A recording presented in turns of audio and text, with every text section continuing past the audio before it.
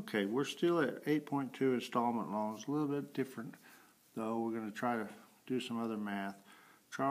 Chase DeLuca wants to purchase a convertible costing $14,590. He will finance it with an installment loan from the bank, but plans to finance no more than $10,000. What percent of a down payment does he need? Okay, basically, guys, the car company's going to get the $14,590. He's just getting $10,000 from the bank. So what is the down payment? Down payment is everything he's not getting from the bank. So $14,590 minus the $10,000, and $45.90 is what his down payment is. Okay, so how much of the original purchase price is the $45.90?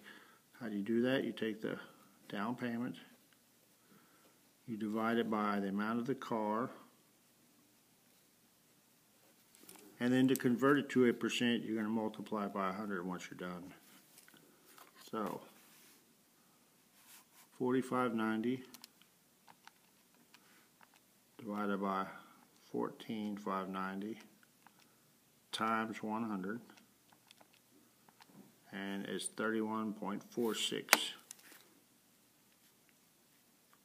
Depending on how your teacher wants you to round it. And since this is a percent, don't forget to add the percent sign. So this number could be anything from 31 to 31.5%, depending on how the teacher wants you to round it.